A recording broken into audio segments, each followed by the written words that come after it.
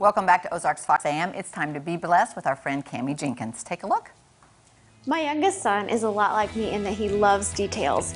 He will build a new creation with his Legos and come show me. But showing me takes more than a couple minutes because he goes through every little intricate detail, every motion his creation can make, every tiny hidden thing that you have to take parts off in order to see what's under it, what part his creation plays in whatever story or scene he's come up with in his mind.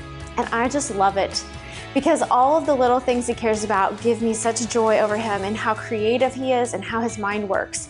I see all of his talent and all this potential, and I want to see more of his mind and what he's capable of. And I realize he is a complete miracle. And fundamentally, it points me back to the God that created him. I think about how unique every single one of us is. How we could know someone our whole lives and still not see every little intricate detail of how they were created. We see the tip of the iceberg when the largest part of them lies beneath in a space that we will never perceive. Yet I hear psychologists say that one of our greatest needs as humans is to be fully known. And as we seek to be known, we confuse it with being validated. So we get validation, but then we look for the next source of validation because validation comes and goes. And the need to just be fully known hasn't been fulfilled. Bottom line, you need to know that you are perfectly designed. And people and accomplishments will never completely fulfill. There's only one who can fully know you, and that's because he created every little intricate detail of you.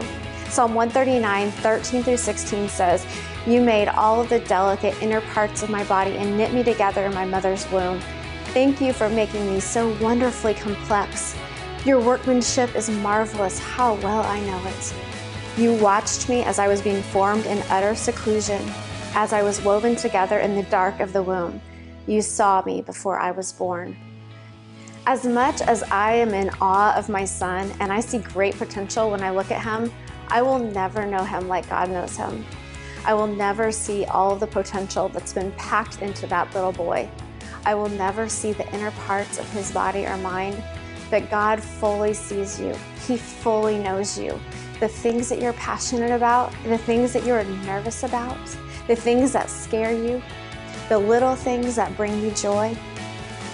And He loves every last detail of you more than you can ever imagine. And when you finally realize that, you can love yourself as the masterpiece that you are. Be blessed.